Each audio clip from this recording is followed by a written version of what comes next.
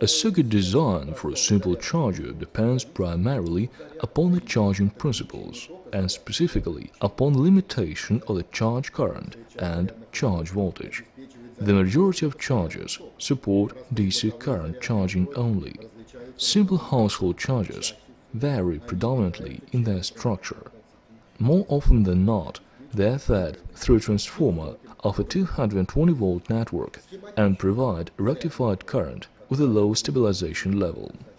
Circuit-wise, chargers are normally made with a charge current adjustment, which enables current duration based on indication by the built-in pointers or LEDs. A battery can be charged using any power supply source that supports connection of a certain battery as a load, depending on the output power. Anyone wishing to make use of a simple but very powerful battery charge current indicator can easily build one at home.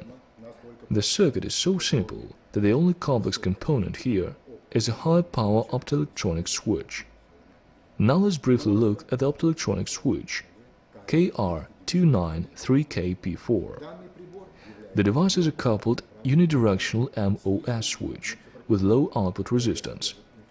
The switch contains infrared LEDs, a driver with an advanced power-off circuit, and MOS transistor crystals.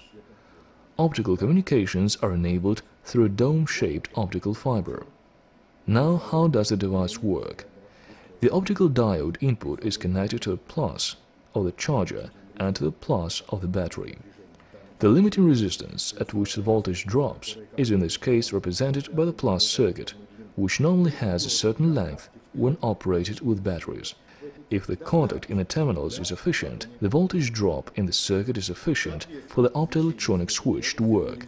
Thus the LED glow signals the charge current, and as the charge increases, the glow gradually disappears. The R1 resistor is selected depending on the voltage of the connected battery in order to limit the current flowing through the LED indicator.